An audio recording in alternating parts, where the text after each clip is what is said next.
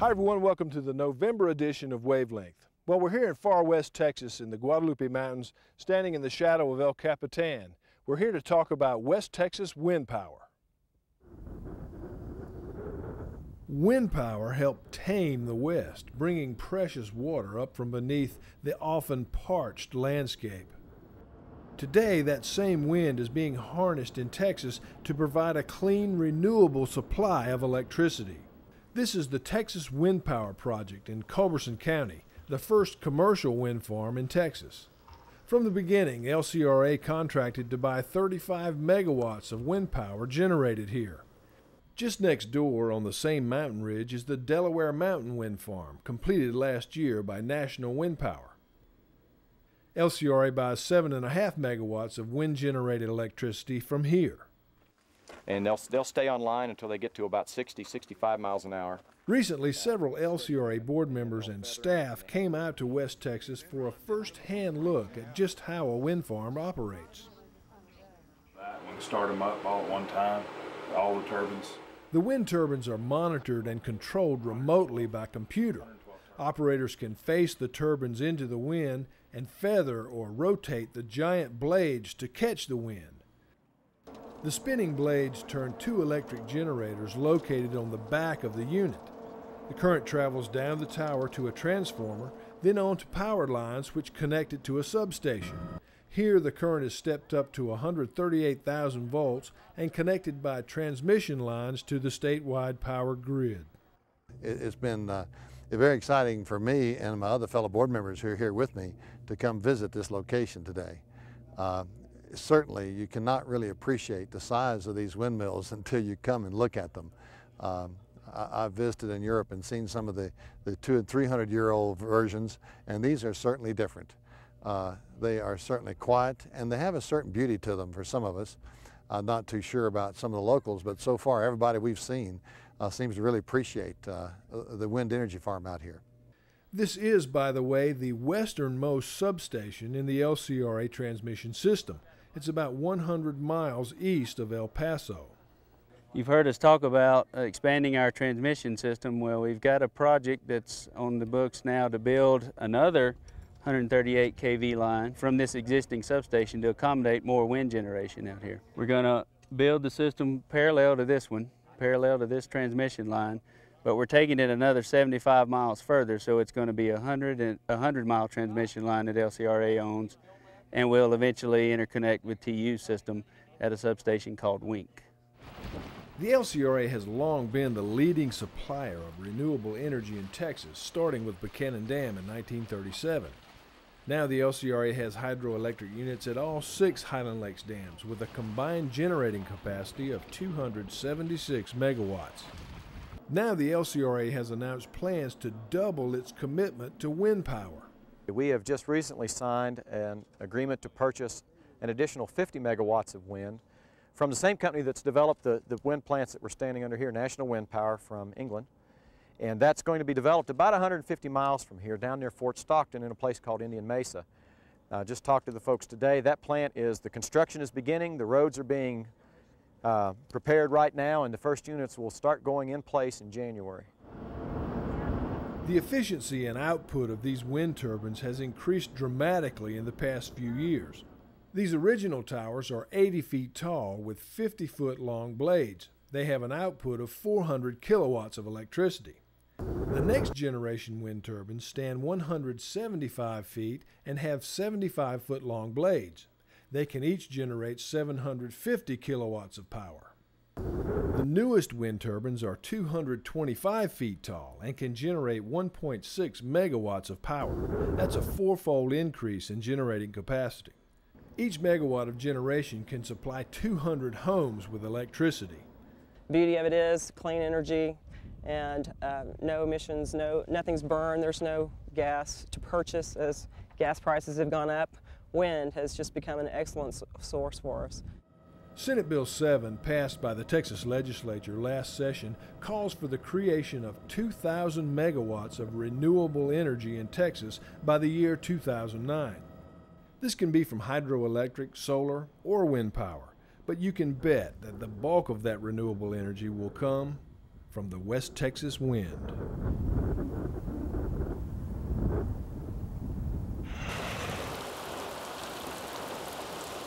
After months of record heat and very dry conditions, the rains returned to central Texas in a really big way.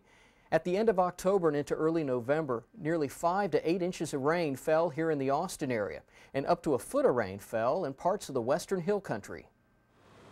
On Friday, November 3rd, the Llano River rose out of its banks, cresting just under 30 feet, sending a huge wave of water into Lake LBJ. At the peak of this flood event, 175,000 cubic feet of water per second passed through Wirtz Dam, sending a thunderous torrent into Lake Marble Falls. The flood wave also brought with it a massive debris field here behind Wirtz Dam. Huge logs and boat docks were pulled through the floodgates in an avalanche of wood and water.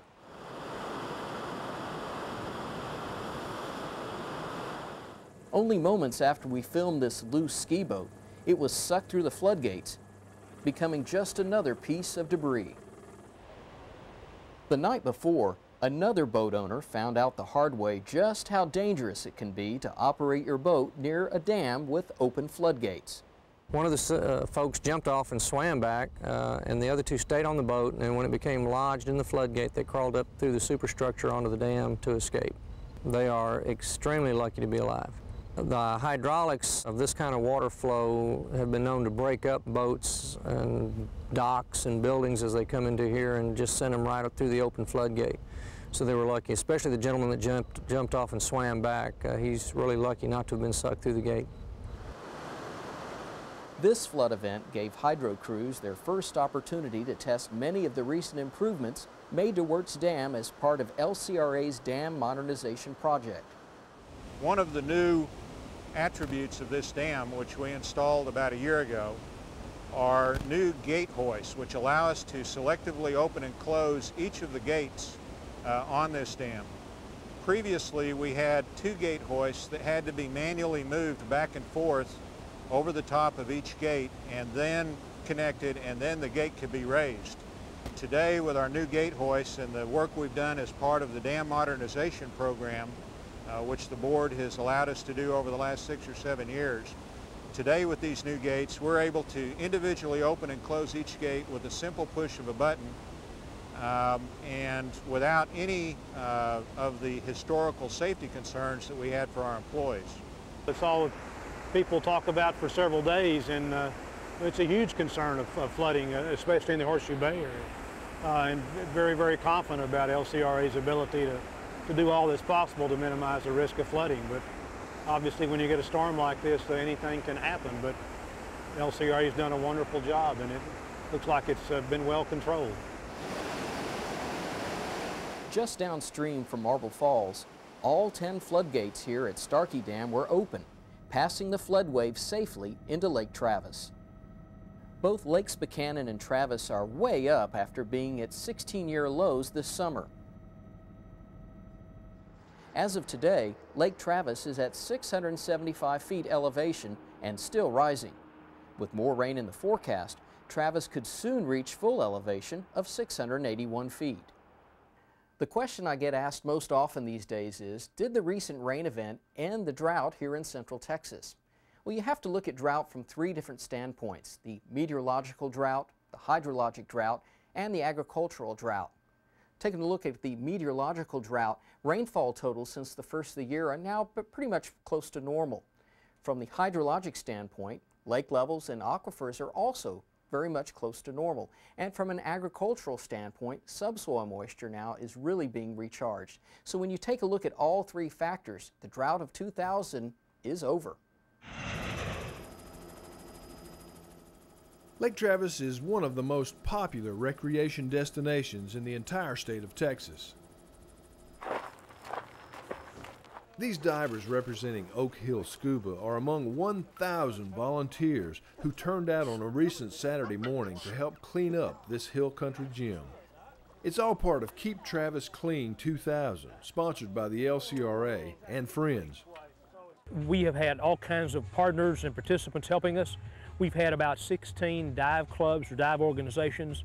We've had 8 other organizations, including Boy Scouts, Girl Scouts, UT service organizations, homeowners associations who live around the lake, just all kinds of groups turning out to do their part to clean up Lake Travis. Our spot is from where that rope is there to where that rope is there. About 500 divers from all over the region came out to do their part down under.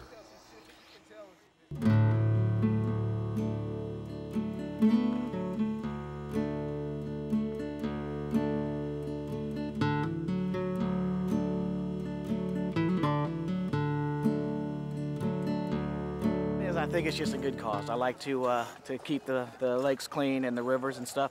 That's why I like to come out here, is because it's clean. So to do something like this is fun. I have a good time. I come out and meet a lot of new people. Weather's nice. It's just a beautiful day to be here.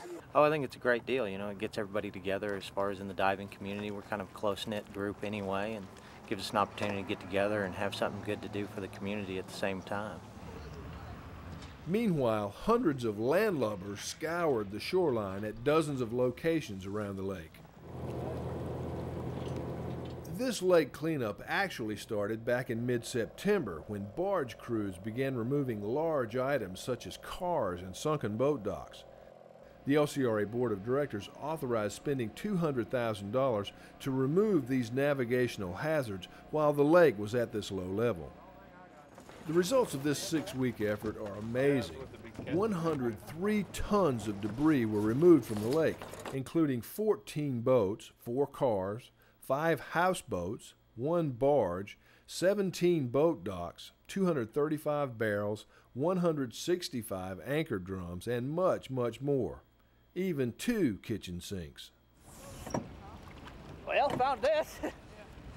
The volunteers collected 1,400 bags of cans, bottles, and other litter.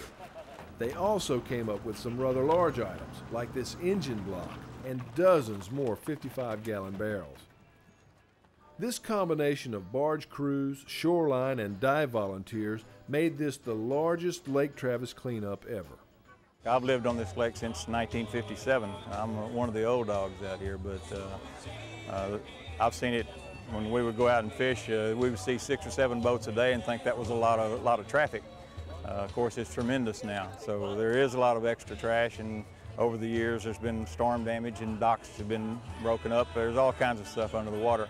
The whole lake community really benefits from the efforts of the LCRA on this thing, and we sure appreciate them doing it. Each year, divers find many unusual items on these cleanups, like this wallet with driver's license and credit cards in place. But this one may take the all-time prize. When diver Bill Flanagan came up with this old golf bag, it seemed a good find. But when it started thrashing around, he nearly threw it back in.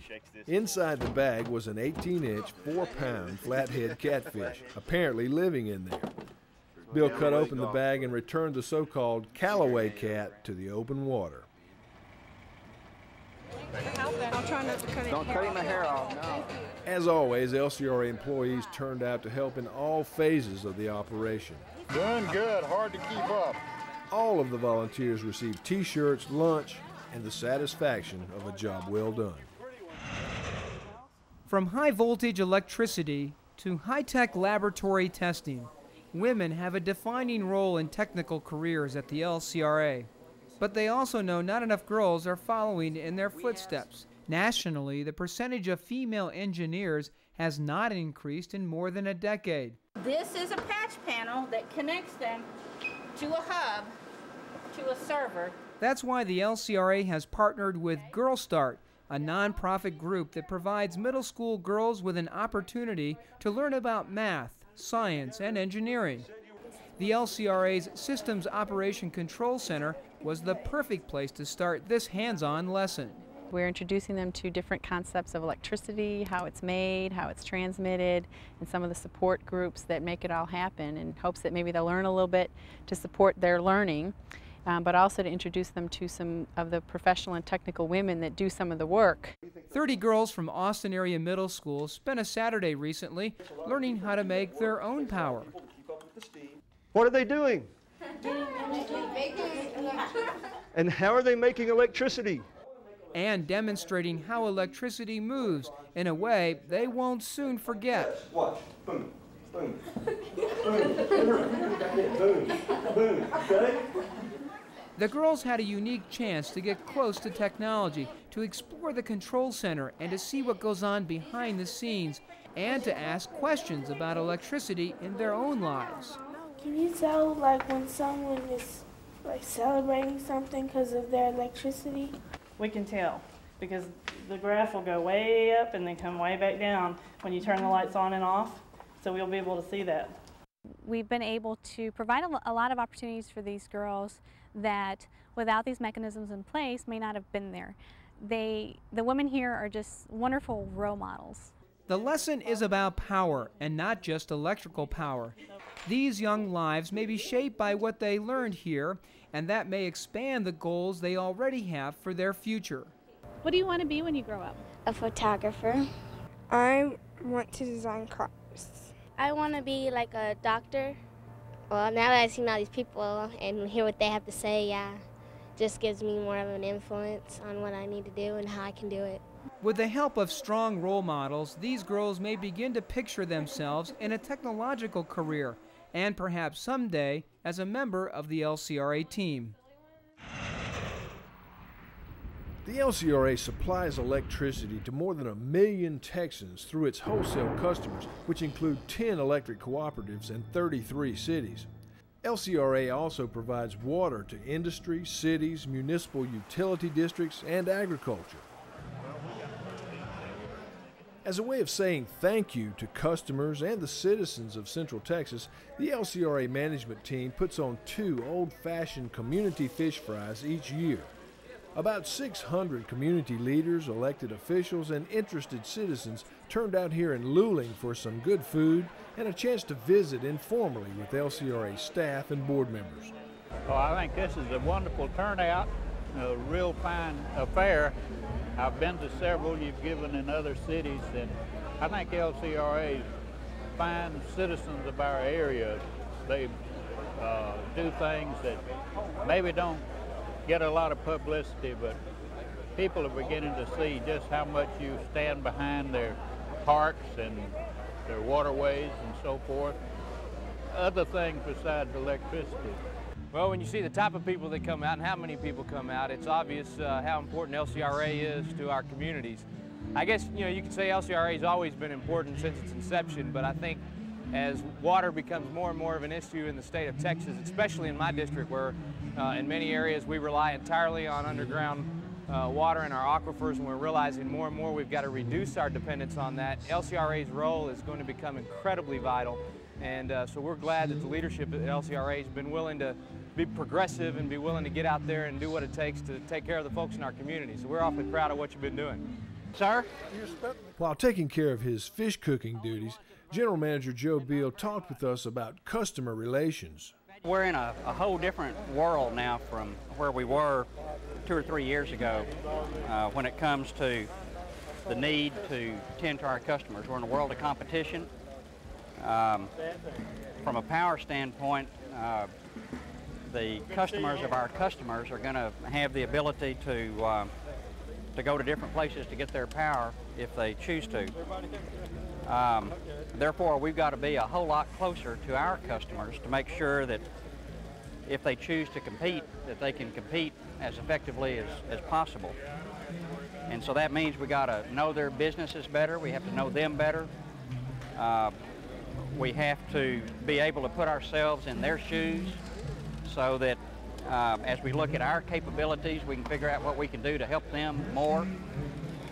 And to do that, we need to take the time to know our customers, and as I said, to know their business. Things like this tonight allow us to mix with elected officials, to mix with our customers on a real informal basis, and have the kind of dialogue that you really need to have so that when you finally do business, you can do a better job of it. So to me, what we're doing here tonight is critical so that we can know the folks that we serve better so that we can serve them better. These events don't have a set program or agenda. It's just about visiting and having a good time. We have an opportunity to have 400 or 500 people, a lot of whom are customers of our customers, the co-ops and the cities, and they come out and they see LCRA and they connect their city electricity or their co-op's business with LCRA. It gives us a chance for the directors to meet a lot of the community leaders, the mayors, the city council members, the co-op board members. So I think it's very valuable, and I think for brand identity and name identity for the LCRA, it's invaluable. LCRA's customer relations representatives always play a big role in organizing and working these community events. The next Big Fish Fry will be held in May, location to be announced. There's an old saying that Texas droughts end with Texas flooding. That old saying proved true this past weekend. Heavy rain has almost filled Lake Travis, but flood damage in central Texas was relatively minor thanks to the Highland Lakes chain and those remarkable dams up there. News 36's Dan Robertson is live along the Tom Miller Dam with more. Dan? That's right, Robert. Lake Austin looks fairly calm right now, even though billions of gallons of water fell just upstream over the weekend. It's all thanks to the Highland Lakes chain, an engineering marvel that has tamed the wild Colorado. There wasn't any town lakes, there was just a river running through Austin. R.A. Luxinger remembers Austin before the Highland Lakes were built. We had floods from time to time. There's nothing to stop them. Floods washed away parts of downtown more than once in those days. To tame the Colorado, 6 dams were built during the 30s, and the Highland Lakes were born. This past weekend, 150 billion gallons poured into the Colorado, but Austin was spared.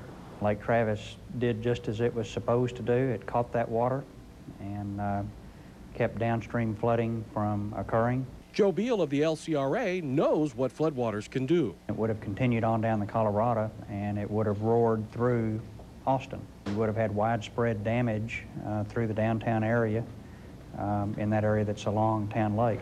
Instead, Lake Travis has risen nearly 40 feet in the past month, enough water to supply Austin for 3 years. If not for the LCRA's dams, today's Austin wouldn't exist. You turn water loose, it's going to wash things away. Now, Lake Travis has risen about 22 feet since Friday, and for now, the LCRA has banned boating because of debris and high bacteria counts in the water. But in a few more days, life on the lake will be almost back to normal. Live from Lake Austin, Dan Robertson, News 36.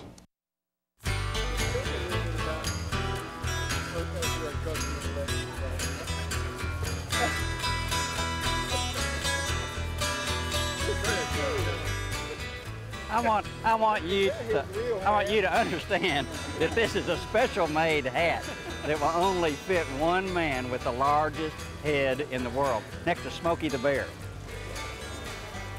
Mr. Thornhill.